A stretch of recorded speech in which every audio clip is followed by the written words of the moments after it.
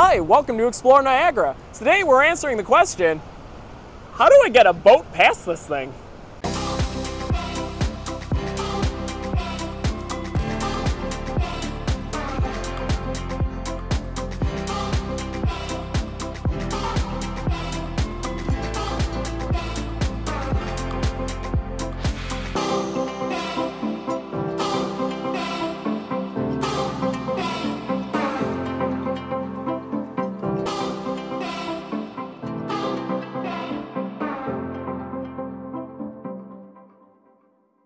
We're here right in front of the old stone chimney, the last remnants of Fort Petit Niagara, also known as Fort Schlosser. This fort was important as it protected the Niagara Portage. The Niagara Portage was actually, for a very long time, the only way to get goods past Niagara Falls without going over the waterfall, which would be a very bad idea. This meant that right up the river, before the falls itself, you'd have to take all of your goods out of the water and carry them by land all the way down a 7-mile stretch down the Niagara Escarpment and along to Lewiston to re-enter the water at the lower Niagara River and through Lake Ontario and back out to sea.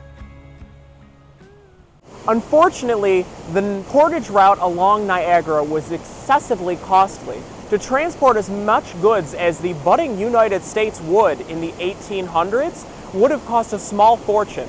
Luckily, in 1825, the Erie Canal was completed right through the state of New York.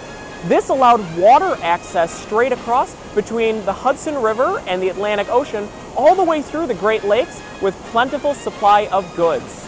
This rapidly increased the industrialization of America and the budding of America's grand future.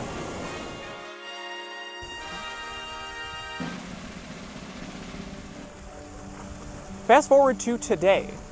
The Erie Canal is no longer used for large transport. It is mainly used for leisure vessels and personal watercraft.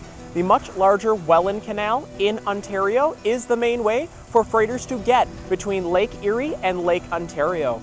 From there, they actually head right through here at gorgeous Lake Ontario, which oftentimes these freighters can actually be seen right here from Old Fort Niagara State Park, as they continue down the lake towards the St. Lawrence River and eventually the Atlantic Ocean. And that's how you get around Niagara Falls. If you enjoy exciting content like this, be sure to subscribe to our channel. And to plan your vacation here in Niagara Falls, visit explore-niagara.com.